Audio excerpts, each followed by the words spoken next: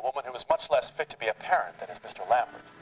Since rejecting her husband, Julia Lambert has taken up a new profession: sex. Telephone sex.